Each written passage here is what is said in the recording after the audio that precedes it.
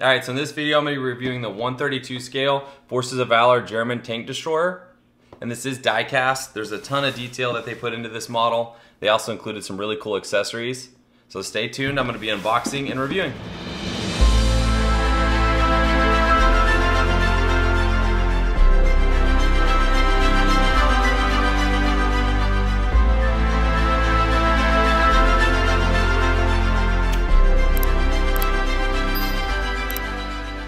Alright, so we'll start with the packaging. Again, Forces of Valor does an amazing job. This is actually just a sleeve that goes over the box.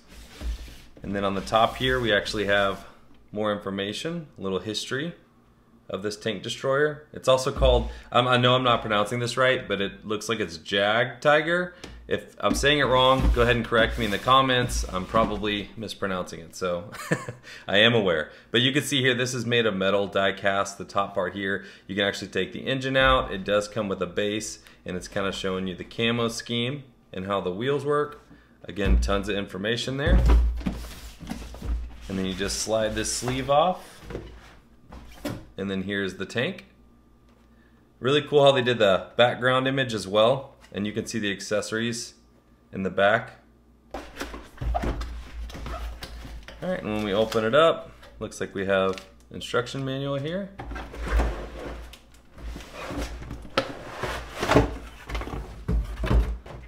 And there we go. Alright, so we'll start with the instruction manual. Just breaks down how to install the parts. Very good detail, and I love how they have good images and graphics showing where they go and how to install. Alright, and then you want to remove the barrel. Has this little cover on it, keep it safe from shipping. And you just slide it over like that. Great job with the packing, making sure it ships safe. And man, this looks good already. Okay, so to get it off the base, you need to unscrew these 4 screws right here. Make sure you are holding it on the other side.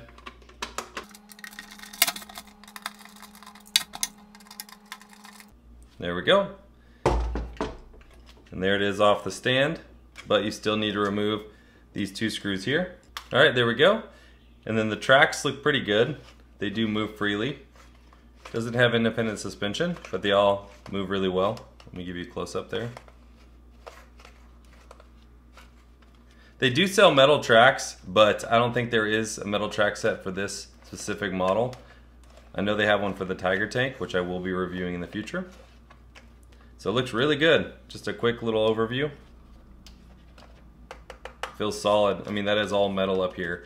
Of course, some of these doors are plastic, and then this bottom part's plastic.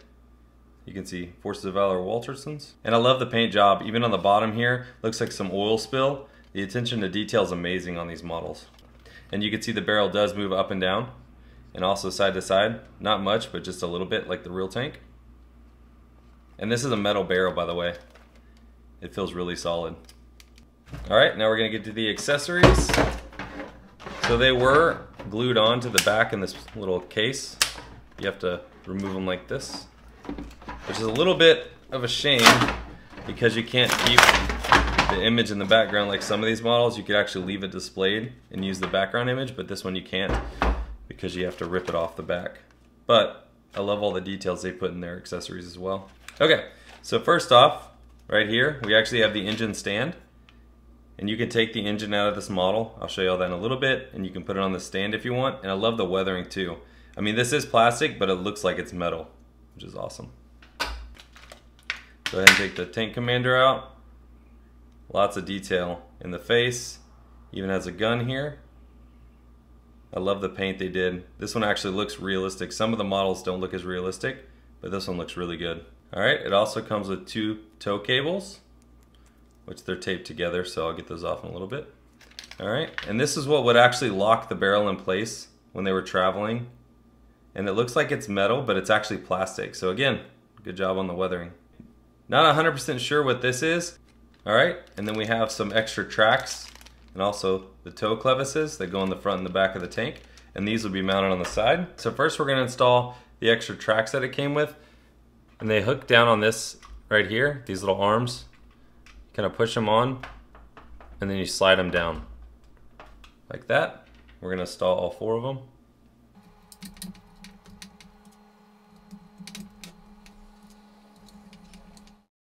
Okay, and I did want to point out, you push them in pretty hard. I mean, they feel like they're on, but they're not all the way. And then you have to slide them down. So you actually have to push it down to be able to fit on top of it. Same thing for the other side. And they're all installed now, and it looks really good. All right, now we're gonna install, I don't know what this is called exactly, but it's what locks the barrel in place. And you just push it into these slots right there, like that. And it kind of snaps in. Helps always when you move it like that a little bit. But when they were traveling, this would open up. That would lock up like that. The barrel would sit down in a spot like this. And then this would clamp over it to hold the barrel in place. So when it hit bumps and stuff, the barrel wouldn't go all over the place. Okay, so for the tow cables and the tow clevises, you just push it in like this. And then you just slide it through like this. And then now you're ready to go on that one. I go ahead and do it on both sides just because it makes it a little easier. And these are actually plastic clevises, but they look metal again. And then these are rubber, but they feel like metal rope, which is crazy. Like it actually feels like a metal rope with actual paint too. Really good detail. My hands are all black from the rope. Must be from the paint. A little better view. And they even look like it's weathered right here, a little rusted. Okay, so for the front toe clevises, there's a hole there and a hole there in the frame, and then you just pop it on like that. And then you run it to the back. It just runs along the side. And you can actually manipulate this tow cable. It is rubber, but it's like a stiff rubber, so it'll actually hold in place. And then the back one just clamps onto there. And you also, I don't know if you see my other videos, but I showed you this UV glue that you put a little dab of it. It's really clear, and you could set the cable where you want it, like up here, down there, and then you just put a dab right there, and then you hit it with the UV light, and it'll hold it, and you'll never even see the glue. There's the tow cables installed. Looks really good. And you could even set this up if you wanted to, have like another tank behind it, and have these tow cables hooked onto the front of the other tank. Because Forces of Valor, a lot of their models do actually have tow hooks. Like this one, you could make it wrap around there, or you could do another tow clevis on the other model. And it would look really cool. And this gun right here doesn't actually move, and it is rubber, but it looks really good still. And then you can see the periscope here and here. And these hatches actually do open on both sides. They're supposed to twist out and pop up.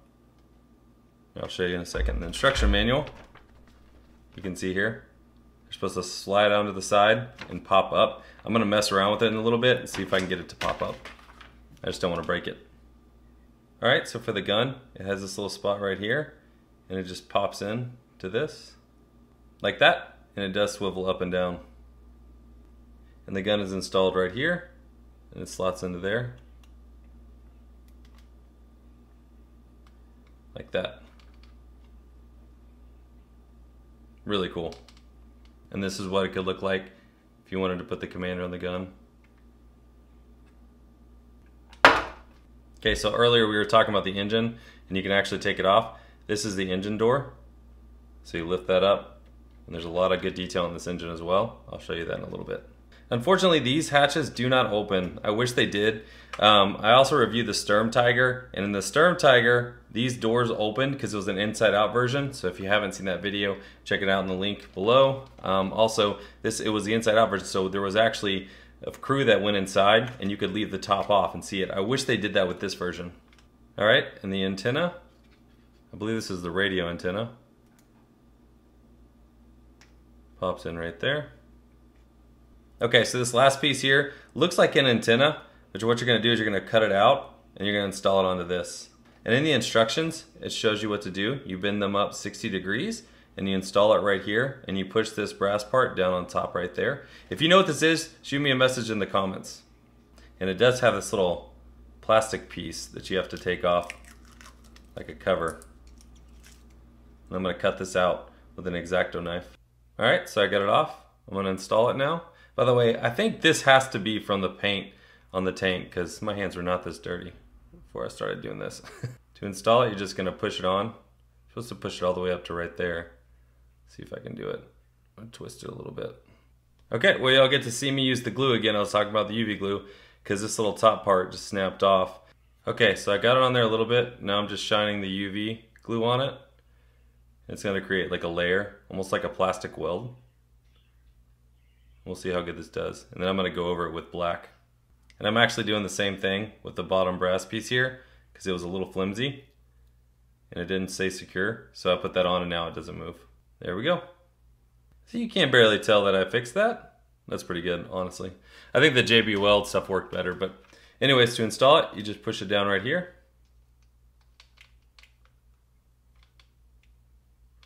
And there you go. I love that little brass piece. Makes it feel higher quality. Okay, so I'm also gonna show y'all how it looks if you put some of this glue down. So I think I'm gonna put it like right here. I'm just gonna line it just a little bit right there on the top. You could see it now, but what I like to do is kind of hold it up against there. Push it against it like that. And it does look a little shiny right here, but I have this stuff from Tamiya that actually has rust and makes it look like rust that I'm gonna apply in a little bit to make it look a little more flat. So it comes with this little brush, or two brushes, but I use a Q-tip. Just makes it a little easier. Get a little bit of the rust on there. And you could get some of the soot as well, if you want to mix it. Just kind of go over the shiny parts.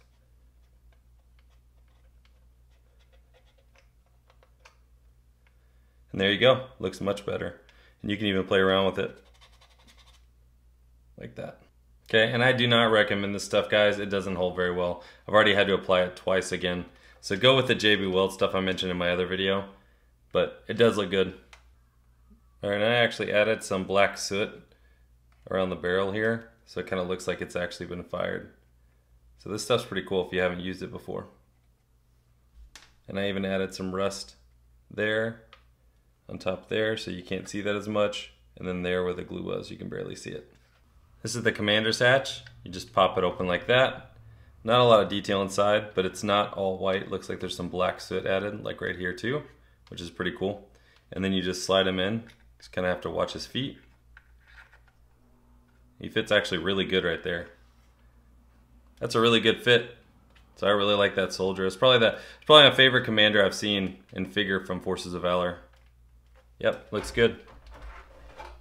Alright, so to remove the engine, if you want to display it on the stand, you have these screws right here that you need to remove.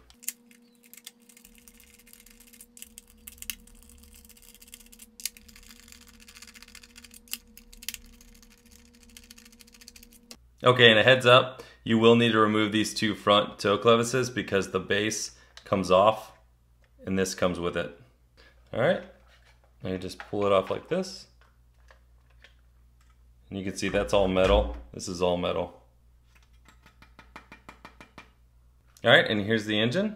Look at that detail. That is really good. I mean, you can't even see this part. So you just pop the engine out like this. Man, I am super impressed. Every time I do a new Forces of Valor Waltersons, they impress me.